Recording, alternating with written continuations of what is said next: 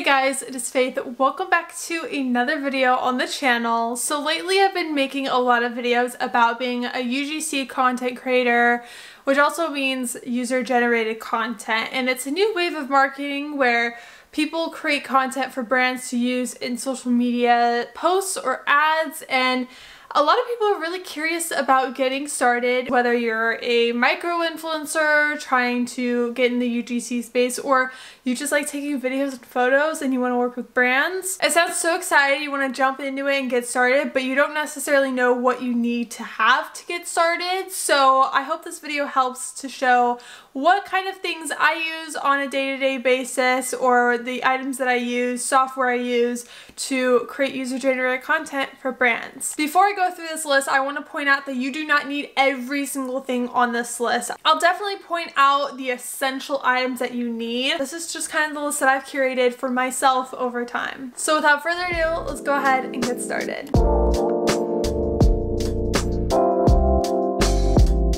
I feel like this is like the #1 thing you need to have because it's so essential. I have 1, 2, 3, 4, 5, 6 different tripods. This is the first one that I have. This is a ring light tripod. It goes super bright. This is like the brightest it can get. I really like this, not only with user-generated content, but filming my YouTube videos. Highly recommend this, especially if you are in an area where you don't have the best like natural lighting. If you have amazing natural lighting, you might not even want to have this huge ring light, but it's super convenient, especially if you have to shoot something last minute, like in the dark or at night. So these are detachable. These are like the cool or like the white light. And here's the bag it actually came in. So it's by Mount Dog. I'll show you the orange little pieces. It goes on there. You just literally put it on the light like that. But this definitely holds like the entire ring light and the tripod. This definitely breaks down way smaller, so it's easy to transport. Okay, so if you don't like the big ring light tripod, I highly recommend getting a smaller one. You have to have some kind of lighting in your little toolkit for user-generated content. This is one of my favorites. This is like a nice little tabletop ring light. This is very portable. This actually has the different lighting modes right here, and it's actually a USB attachment. You can use your laptop with this to power it, but again, it's just like a simple like little tripod. Nothing too fancy. Having a good tripod is super important to me. This is really good if you're just getting started, but if you want to make that investment, I highly recommend a nicer tripod. Got this one from Best Buy. Literally love this tripod so much. I use it for everything now. So the way you like loosen and tighten is just through this handle, and then you just go like that to tighten it. And then you actually have this little screw right here. So this will go in the bottom of your camera or your phone mount, which I will get to in a second. And you just place it in here, and then you go like that to close it. This is definitely a lot sturdier than this tripod. It's not super reliable. You know that this isn't gonna go anywhere with it tightened the way that this is, versus this where you kind of have to like twist this little handle and sometimes it won't tighten. It's a little weird on this one. Very basic. Okay, so speaking of the little phone mount, because most of the time you're going to be filming content from your phone. It has a little screw at the bottom, so you literally just screw this piece on top of your tripod. And the cool thing I like about this is a lot of like cheap phone mounts are made where you like stretch the phone into its desired length and then it just claps on. This you actually have to loosen and tighten with this screw, and now it's not going to go anywhere. So I really like that, and then I just put it on the tripod, and then with the tripod I can angle it down or up, whatever I need to do. Literally this and like the nicer tripod, that combo cannot be beat. And a lot of times the tripods don't come with a phone mount, and if they do, they're like really cheaply made. So I highly recommend getting a separate attachment. I saw this from TikTok, ordered it on Amazon, but this is what it looks like. It's super compact. Like you can literally just throw this in your purse, so it's perfect for like content days. This is actually a Bluetooth remote, so you actually like unhook that, and then you can take pictures with your Bluetooth with this remote. And you actually pull from the top here, pull the legs out a little bit, and just like that, you can literally get one that's as big as this tripod if you wanted to, but I wanted more of like a tabletop one. You can change it from this to this depending on the orientation of your video. But if you're a content creator or like even a micro influencer, I highly recommend this. Watch this. Go like this. And it closes up. Just like that. Super portable. But I'll link all of this down below. A lot of this is from Amazon or Best Buy. But that is like my top essential you need with UGC content creation. Ring light and tripod. So another thing you need to get started with UGC content creation is some sort of camera, preferably your phone.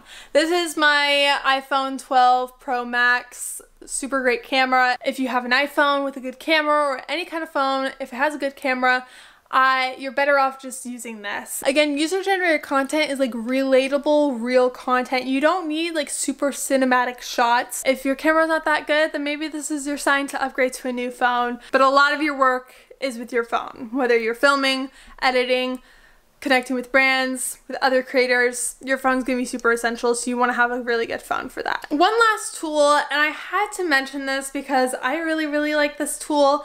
Again, not super essential, but it is my laptop stand. Literally get this on Amazon. You probably have seen this on TikTok before.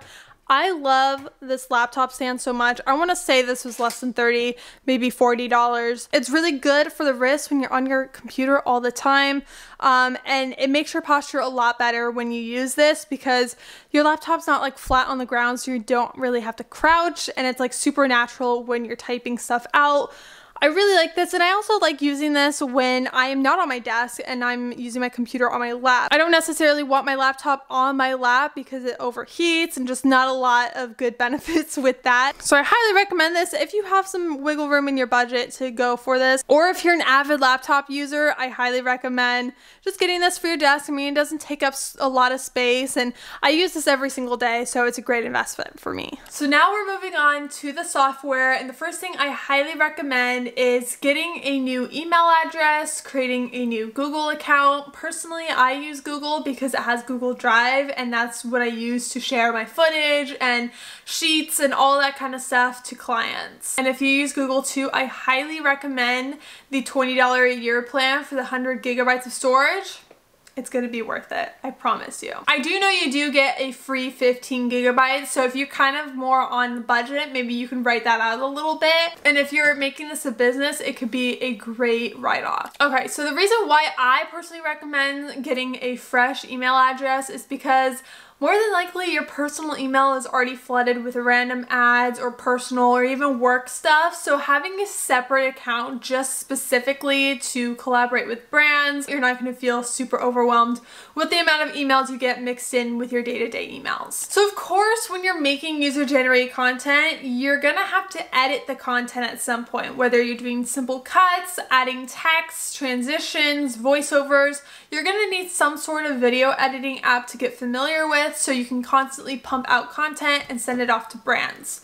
Now, there's a lot of different editing apps out there. Personally, I use Final Cut because I already edit my YouTube videos with Final Cut Pro, but it's a $300 software, and not a lot of people have that kind of budget. So you don't have to use Final Cut. I know a lot of people use CapCut or Splice, and that's a mobile app that you can easily edit your videos straight from your phone. You don't have to import onto a computer or any of that kind of craziness. Also, iMovie is really good. So I highly recommend doing some research on some editing softwares that are curated to your needs. Again, CapCut and Splice are really good. Personally, I've never used those apps because I already do video editing. I edit YouTube videos. I've been using Final Cut Pro for years. Also, if you wanted to, another good alternative is TikTok's new editing studio feature is amazing. You can literally pick the audio, cut the clips, add the text, and then you can just screen record the TikTok and send it off to brands.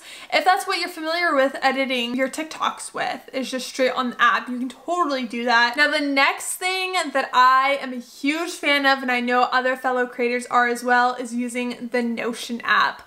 If you are new to my channel, I am obsessed with Notion. I've made a couple videos about Notion already. I actually made a dedicated video to how I organize my freelancing life on Notion, how I organize client projects, brand collaborations, the whole 9 yards. So I highly recommend checking out that video. But if you're not familiar with Notion, it's basically a organizational app. You can make a calendar, you can create sheets, you can create to-do lists. There's so many things that you can do with Notion. I highly recommend researching it if you've never used it. This next software I actually just started using, so it's again not super essential, but it's actually saved a lot of time and effort on my end, and that is the HoneyBook app. I use this for contracts and for invoices and basically like project management. I'm just getting familiar with HoneyBook, so I don't know all of the features it has, but for me personally, I use it to write off invoices, I use it to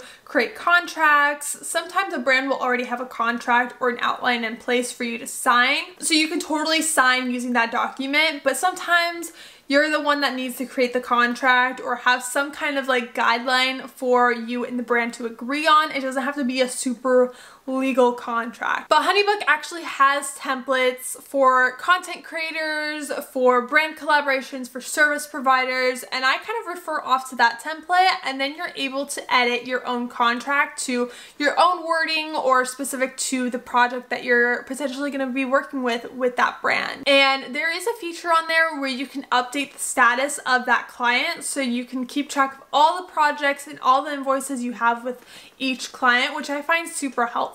I know they have like a 7-day free trial you can try out, and then you can pick out one of their payment plans. I actually have a referral link down below, so if you guys are checking that out or interested in using HoneyBook, I have that down below. It's no extra cost to you, but it helps support me, which is really cool. It's not sponsored at all. I just literally figured out, oh, I have a referral code, so I thought I would share with you guys. So with that, I hope you guys enjoyed watching this video, and this kind of helped on what to buy in order to get started with user-generated content. Don't forget to subscribe for more UGC related videos, and don't forget to follow my socials. I'll also link that down below. Everything that I've mentioned in this video will be linked down below. But with that, I hope you guys have a wonderful day, and I'll see you guys in my next video really soon. Bye!